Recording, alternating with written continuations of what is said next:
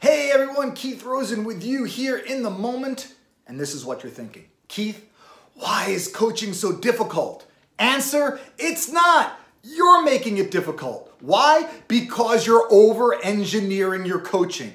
I don't suppose you know anyone who's ever over-engineered any process before. Well, let's go ahead and break this down. Here's a great example to prove my point. There was a manager coaching one of their direct reports, and the manager asked a really good coaching question. And what it did was it unearthed a gap. It unearthed a coaching moment. Now the manager's sitting there thinking, wait a second, that was too easy. Let me ask another question. Well, inevitably, the manager asks another question, and what happens? They uncover another gap. Now the manager starts sweating, and they're thinking, uh-oh, this person has probably more gaps. I better ask another question. And they ask another question, and of course, another gap surfaces. At this point, stop the coaching, you're lost in the weeds, and you don't even know where to go. Coach one gap at a time. I'll never forget when I was in Egypt, right before delivering one of my leadership coach training programs, and I had a few days to tour Cairo. Fascinating place. And I had the opportunity to tour the pyramids and the Sphinx on a camel.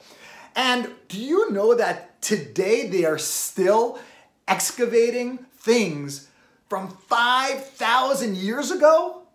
My point is this: if you keep digging, you will keep finding things. If you keep asking questions and over-engineer your coaching, you will uncover too many gaps and you will get lost in the weeds.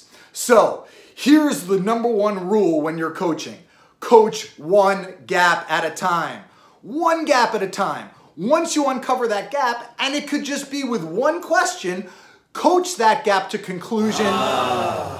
Listen, I know we want to solve everyone's problems in one day, and it would be amazing if we could solve world peace and eradicate world hunger in 1 hour. But the fact is, we can't solve all our people's challenges in one conversation.